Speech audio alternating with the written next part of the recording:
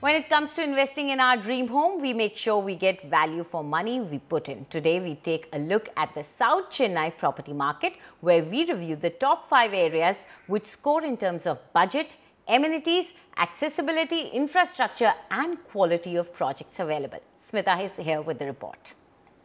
The central business district in Chennai was once centered around Mount Road in Guindy. Today, thanks to the IT boom, the city is growing rapidly towards the south. A new market is emerging for the cosmopolitan home buyers working in the tech sector and are in the lookout for affordable homes. We tell you the top 5 localities in South Chennai for the buyer on a budget. Navalur was once a village, but now because of the Siriseri IT park, it has become a bustling suburb. Already a favorite rental location among students and IT professionals, and top builders like Radiance and Olympia are already established here. Perumbakam.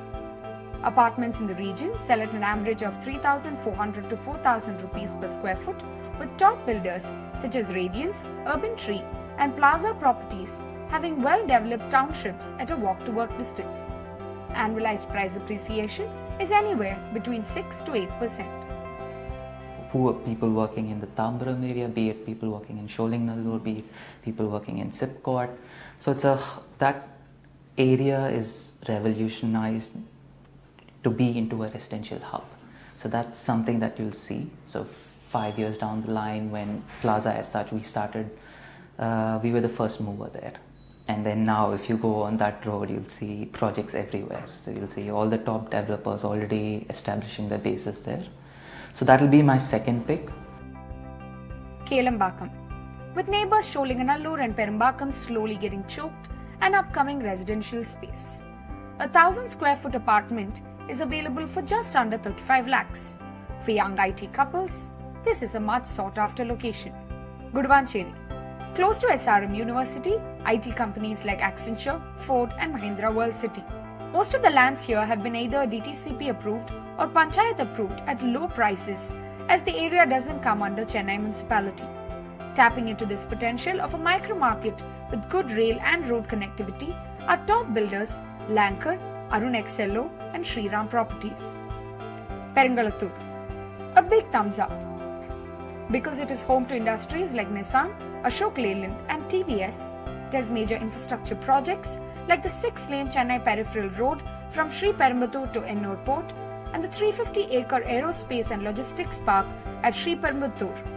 Prices have gone up steadily 15% in the last 5 years in the Oragadam Peringalathur Sri Perumbudur belt, making it a good bet for investors. South Chennai is largely driven by ITES demand. You know, the kind of job opportunities that a corridor like OMR creates fuels demand. So even if you look at Peringalathur on the GST side, the OMR demand becomes the biggest boost for housing demand. So usually ITES people working, the budget they usually look at is mid-housing sells faster. It sells like hotcakes. So if you target somewhere ticket sizes between 35 lakhs to 50, at the max 55-60 lakhs, sells extremely faster. Chennai's population is ever growing and the city will soon reach a saturation point in terms of developable space. It is imperative that we come out with new growth corridors to manage the rapid urban sprawl. In Chennai with camera person Sukumar, Smita TK for NDTV.